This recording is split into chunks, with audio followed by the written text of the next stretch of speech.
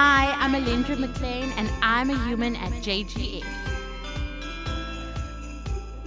Ifikile imini enkulu. Welcome to the Humans of JGF, a JGF holiday special highlighting the brilliant minds behind our vision, and our guest today is calling me to good behavior.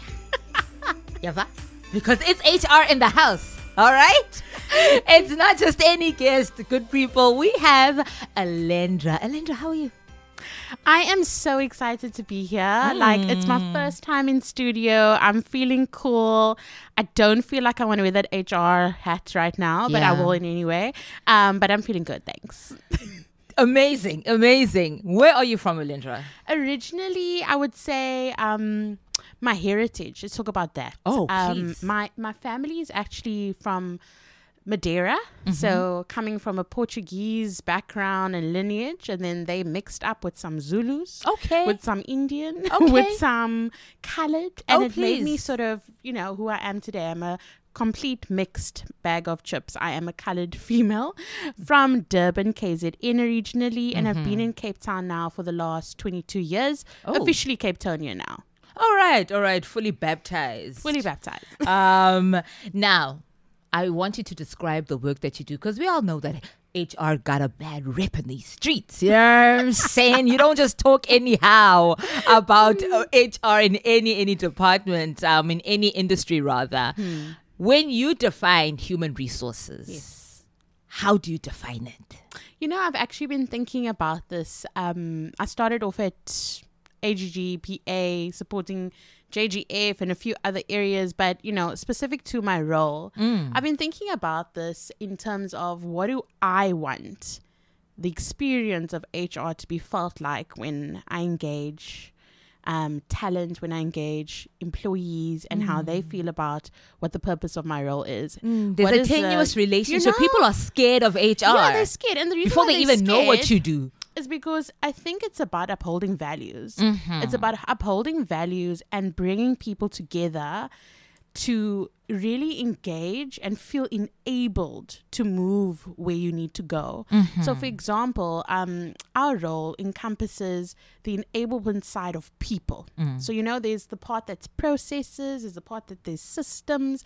You know, everyone's got technical roles, but our roles are really heavily concentrated on people. And how do we enable people, not only from their personal growth and development perspective, to sort of move with the organization and that organization's growth, but also identify where are they maybe not great fits, where are they not good matches, how do we sort of support, what does succession look like from a leadership point of view, how do we enable leadership, so how do we start getting leaders to sort of understand how to coach, how to develop, how to retain talent, how to have conversations that are sometimes not so easy to have. I suppose that's where the fear comes from. It's like you have to be a person who's quite comfortable having difficult conversations. Maybe sometimes not being that voice in the room that's the popular voice. Always going back to what is right. Always holding the line in terms of values and then legislation. So, like, you know, what does our act say when it comes to looking after the humans that we support and making sure that those things are in place. So it's about fairness. It's about really just being that middleman from an employee-employer relationship, and how do I ensure that all people experience working in a place the way the intended experience was. So I think in summary, it's an enabler role. I learned a term from Carla, courageous conversations. So you hold that. I hold that. And I encourage that, right? So it's about how do you also not just sit with what you know, but impart that. Because when people, like you were saying, the word fear, or like, you know, you get a bit worried when you hear HR about that. It's funny for me because I don't see myself in that way at all. I see myself as a partner. I see myself as how am I going to walk with you to get there? And I think the one thing I think, in my own opinion, that I try and strive for is trust. It's not just about here for the leadership of, you know, the team, etc., or just wanting to make those sort of leaps and bounds. It's about how do I understand people where they are, and how do I help them genuinely to sort of like move beyond that and give them that relevant support. And also those people were okay to just be where they are. That's okay too, you know? We are a teaching fellowship. It is only fair, it makes sense for us to teleport ourselves back to the classroom where it all began for us, where education is concerned. Yeah. What are your earliest memories of being at school, Alendra? So the funny thing was, I'm a daughter of 4 girls, so I'm the youngest, and we all start with A's. Okay. So I'm number 4 in the pecking order, but I had a complete love for school from I think when I was 2 or 3. And the funny thing was, my sister's a year older than me. I went to school before her. Okay. Wait. So yes, I was like, oh. she stayed at home and enjoyed the How cartoons. did she take that? She wanted to be at home and I wanted to be in the classroom. And I love it for my queens. Completely. And I also absolutely love people. And I think that was something that was from a really, really young age. I enjoyed education. I enjoyed interacting. I think I just enjoyed being at school. And then my earliest sort of like memory was I really struggled to sleep during nap time. That was also a problem with me. I still struggle with day naps, just by the way. And then also just from a school point of view, I always was like somebody who really pushed from a academic point of view. Not always did I achieve what I wanted to achieve. I kind of still, you know, like I was like that average student. But I think I sort of like aimed more from a personality perspective and almost just the not always the academic parts of it, but like more the leadership parts of it, like, you know, being that monitor or the prefect or things like that. So I almost just found opportunities like that in school. But really, school has been something that I absolutely loved and adored. My sister was, you know, as you can imagine, quite rebellious. She would bunk school. I tried to bunk once. It was a disaster. I literally went to school at 10 o'clock in the day because I just couldn't stay at home. Oh, no. I was like, you turned yourself in. I turned myself in. You turned yourself in. I think I should have known by then, like, HR was destiny for me because I was like, I can't break the rule. Just don't let me break the rule. So that's honestly like my earliest memories. But I loved school. I really just loved it. And who's your favorite teacher? My favorite teacher was my grade 4 teacher. We used to say standard 2. Yes, I'm old. Yes. And her name was Mrs. Bully, and I absolutely loved her. I think she was just really somebody who had a lot of compassion for her students. I also, you know, in that class, my parents were going through a divorce at the time, and I found her support beyond the classroom being something that really just kept me so engaged, and I felt like this extended love that came to the classroom. So it was really a great support structure for me, and I really think she was quite impactful in my schooling. Lovely stuff. So you are now here. How did you hear about the JGF Fellowship?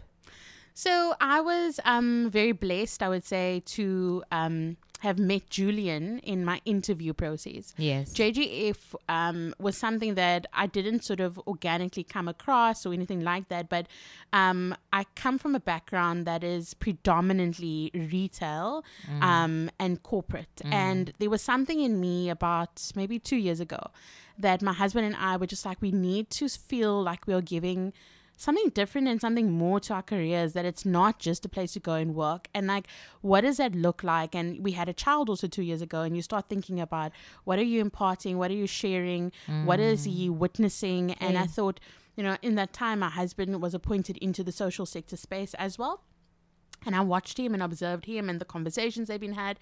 And then it started making me interested in a change of industry, right? So I want to say I inherited JGF as one of my entities that I support within the broader philanthropy space. But I'm so blessed that I did get this opportunity because I find it to be such a great match to who I am. Yes. And, you know, I feel like beyond HR, I probably want to be in every single part of this area because I'm just so passionate about youth development, education, like it's something that is close to my heart. So that's how I came to know JGF. Julian was part of my interview panel. Yeah. He told me a little bit more. I did some research, and then it sort of just made me even more excited to sort of apply for the role. And I'm just blessed to have been successful to be here. And what has surprised you about working with JGF? With JGF, I think it's a community. It is a culture that you cannot ignore. I think that there's very intentional culture that has been created in terms of the people that you hire, the way you indoctrinate your values.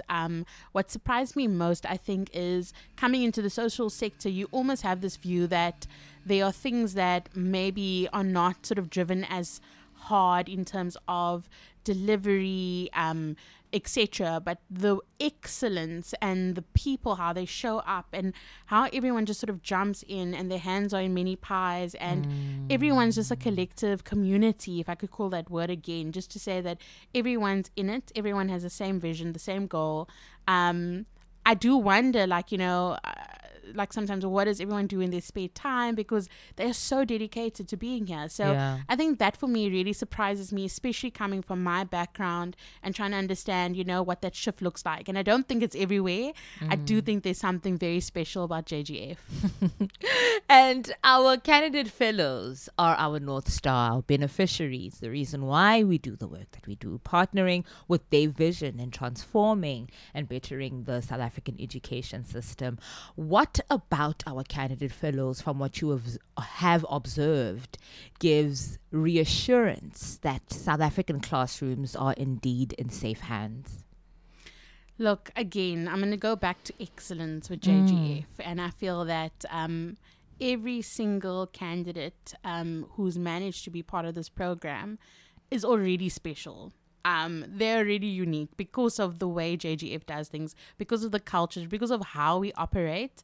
So when I look at every single person who's been part of the program, and I've been here only for a month, so my interaction has been limited, but I can say in confidence, like, every interaction has been extremely reassuring about the commitment to the bigger problem from an education perspective. And I don't believe that even up to the next teachers that we sort of just develop and put into the system ends there. I almost feel that those same individuals are going to expand and grow where we need to be. It's not just ending there. And it feels like that experience is going to influence other decisions at very important people within our government, within our landscape, who can do something about the problem around education, because I think that's what we're trying to address, right? So I'm super confident. Lovely. Good to hear. And now our hashtag throughout the year is Be a Teacher. Someone's listening to you right now, Alendra, and they have this amber within their spirit. I want to be a teacher. Words of advice.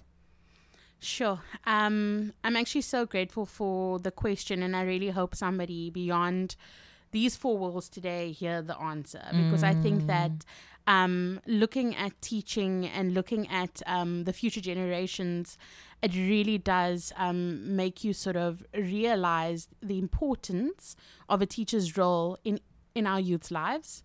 And I think that the youth are growing, right? The numbers are growing. The generation is there. There's a lot of things that I think you can replace with systems, you can replace with automation, but teaching and having that magic of the classroom is something that I think is forever. You need it forever. So if you are thinking of being a teacher and impacting an individual's lives, I think through this podcast, through other experiences, it is very clear what the impact has had even in my own life, in terms of my own career decision eventually. So at any level in the schooling sort of process, I would say that it is much needed that we just continue just building teachers. And I really would hope that whoever hears this and wants to be a teacher goes for it and looks at your passion beyond anything else. Like, transfer your knowledge. It is needed. I actually don't even have more words to say, but I just want to plead to say it's a need. It's a very, very important need. And whatever support is needed, I think even from a curriculum point of view, I hope that the relevant people at B or powers at B can actually do something about that and really just help drive this entire education system forward. And I'm just hoping maybe there's a political leader out there can just enhance what teachers are sort of getting to make it more lucrative for them, because I think sometimes people will choose not to be in the industry because of what that offers. But if your passion lies there, go for it. Like, go in there. Get in there. Lovely. So after you, we have Pearl, who is going to be interviewed. What fond memory do you have with her or of her? Pearl, I know now for 6 weeks to the date. Pearl, she's like my counterpart. So she's the finance business partner. I'm the HR business partner. So I think my fondest memory, and it's not something that's so long ago, but Pearl like has a really, really kind heart is what I've realized about her. So there was times where we both sort of like really working and we're not getting up. We busting our nuts there at the laptop trying to make things happen. And not so long ago, I was actually having quite a hard day where I did not get up to even go to the bathroom, I think in about 6 hours. And she literally came and she's like, Alendra, do you want me to get you some lunch? And I was like, that is so kind. And she went and she got that for me. And before that, she even shared her chocolates with the entire team. So I honestly think that her act of giving and her own way of showing love and compassion for her teammates, even though we're not like literally the same team, but we support the same area, I think that for me is so special, and she's so special. Thank you so much, Alendra, for coming onto our show. We really appreciate your time and your expertise and your enthusiasm, your kindness, your openness is doing an incredible job in deconstructing our perception of HR. Let's start there. It humanizes the work, and we are so excited to grow with you in the organization. And thank you so much, and we appreciate you being part of the organization. You are indeed a human of JGF. And JGF, so siyabulela kakhulu bethunani njengesiqhelo. You know the drill. It's Jake's Travel Fellowship on social media. When in doubt, just go to Google Jake's Travel Fellowship, and any and everything that you require is on the website. Partner with the work that we do. It is legacy work. This is work that will affect generations even after us. Let's make this indelible mark where it matters. I'm Matabo Tladi, and I'll see you on the other side of this. Bye.